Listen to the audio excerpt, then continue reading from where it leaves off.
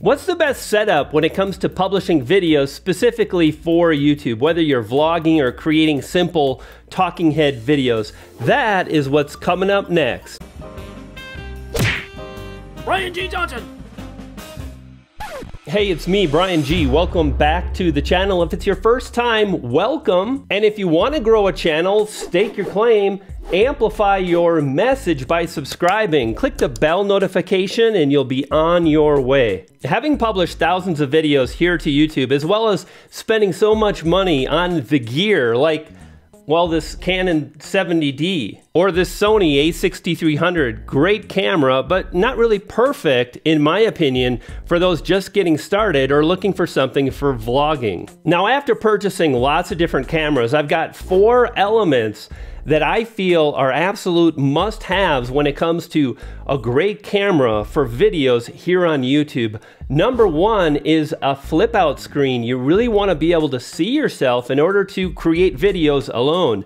Number 2 is an audio jack that will allow you to create great sounding videos, very important. Number 3 is portability. This is close, but we can do better. And lastly is autofocus, because if you're creating videos alone, which you want to have that ability to do, autofocus is key. Now with that, I just purchased a new camera and I'm excited to walk you through what I believe is the best camera in 2018 for vlogging or YouTube videos. First, let's talk about those 4 elements and why they're so important. First, as I mentioned, is the flip out screen. And as you can see here, I've got the Canon 70D. This is the camera that I started out with. So pretty darn good. Being able to have the flip out screen means I can see myself and I can frame the shot easily. And I gotta let you know, man, this is heavy and I'm glad I got that, and we're gonna unbox it in a bit. But yeah, super heavy. I definitely can see myself. Now the 70D is a great option if you're gonna be filming primarily on a tripod and indoors. But yeah, I can see this could get really hard to hold. It's about 3.5, 4 pounds total with the camera, the Gorilla tripod thingy, and so on. So let's keep moving on. Now this is the Sony a6300, and I actually purchased this when I was having problems filming with my Sony RX100. Now this video, for example, is actually being filmed on an RX100. However, the audio is coming through this microphone here. The problem I had early with the RX100 is it started overheating even in HD. That's not 4K, just 1080p. I had some overheating issues. So I ran out and I purchased the a6300, and then I was amazed. I just thought for sure there would be a flip out screen. This is considered to be one of the better cameras for video, but no flip out screen. So I had to create this. And this is basically the solution I came up with. Now, in order to make this work, I had to get extra parts.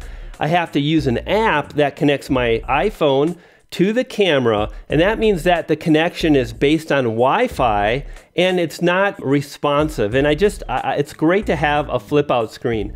So this isn't quite right in my opinion. However, now as mentioned, if you are going to be filming indoors, you may want to go with one of the Sonys. The Sony a6300 or 6500 are great options. And must-have camera item number 2, an audio jack. Having great sound is just as important as the image quality itself.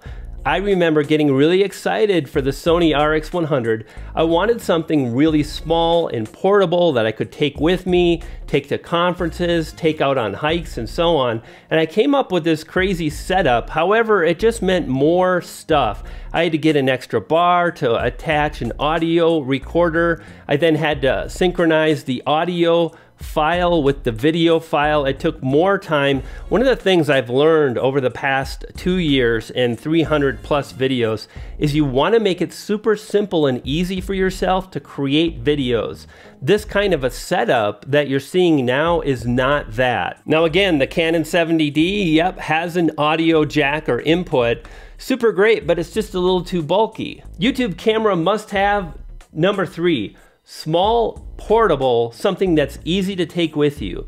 And again, we want all these elements, the audio, the flip out screen. I can't take this on the road with me. Right now, what you're experiencing is great for indoors, but not for on the go.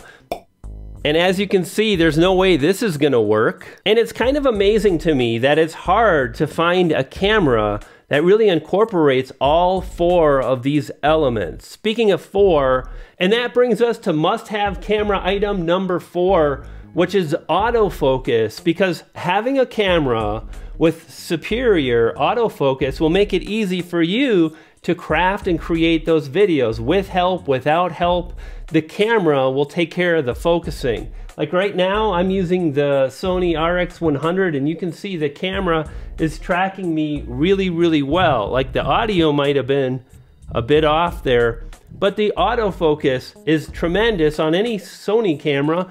And that brings us to the new camera I bought. Now, I actually filmed this whole scene without actually filming it. I had the audio, but I unboxed the camera, and what we're looking at today is the Canon M50. This is a tremendous camera, and I gotta tell you, the weight of this camera is unbelievable. Like, this is so light I can lift it with just one of the tripod legs. Super functional. It's got all the things mentioned. As you can see, I've got the audio jack installed, the microphone I should say. I'm using the Rode Video Micro. It's got the flip out screen. That's gonna make life really easy. You can see there, I could be doing like a nice selfie style vlog right now. No problem. Now, some people have mentioned the lack of 4K on the M50. And it's true, the M50 does have 4K. However, this is a, what is it called? An APC sensor, I believe, or an APS, which means it's cropped, and the crop is doubled on 4K. Meaning the footage it would be like, if this is regular, then in 4K it would be like this. It would be a lot less of the background and more of just me. So 4K isn't great, and furthermore, the autofocus isn't dual pixel. It's based on a contrast mode or system of autofocus, which is not up to par. But for me personally, I don't believe 4K is necessary for my videos. I don't think 4K is necessary for daily vlogs or business style videos. Now, if you're a wedding videographer, then 4K is important. You want the most amazing image quality possible. And unfortunately, the Canon M50 doesn't deliver that. But it's got all the other bells and whistles. It's got the audio jack, it's got the flippy screen, it's got a lot of functionality, it's very small, it's very lightweight. And furthermore, it's got a few other nifty things like image stabilization. There's actually 3 flavors of image stabilization and more. So the Canon M50 is a tremendous option if you're just getting started here on YouTube. It'll give you a setup that's very flexible while also allowing you to do the selfie styles, the vlogs, and so on.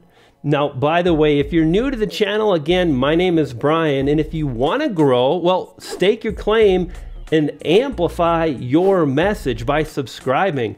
Click on the yellow B to the G icon below. You'll subscribe. I'll continue to share the gear, the strategies, how to grow a channel, and more.